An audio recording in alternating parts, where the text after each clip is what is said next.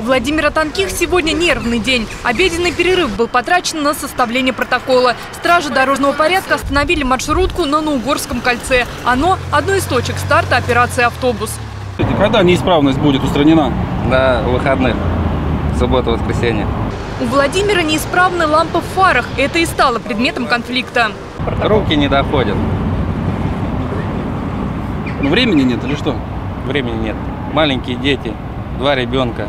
Такой ответ у нарушителей стандартный, говорят гаишники. Неисправности списывают либо на время, либо бездействие предпринимателя. Впрочем, немало водителей, которые инициативе стражи порядка только рады.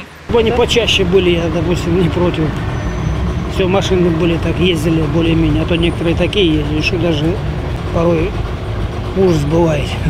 В салоне проверяли наличие аптечки и огнетушителей. Выходя, окидывали взглядом колеса. Выносили вердикт за несколько секунд.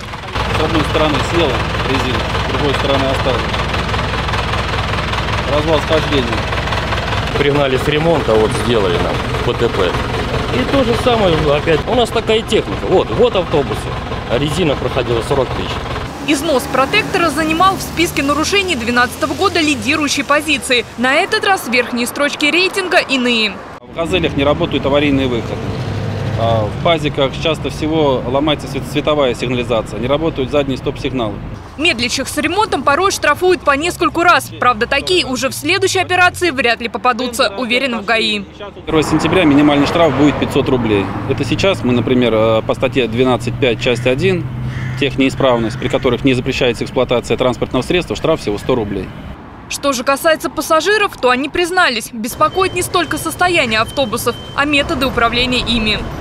Многие отвлекаются на свой телефон. Вот везет людей и разговаривает телефон. Такие аварии за аварии, они сидят. Аварий же с участием автобуса за 7 месяцев произошло без малого 4 десятка. Итог – 65 раненых и 2 ушедших из жизни. Как показывает практика, по большей части виновными признаны в бедах именно перевозчики.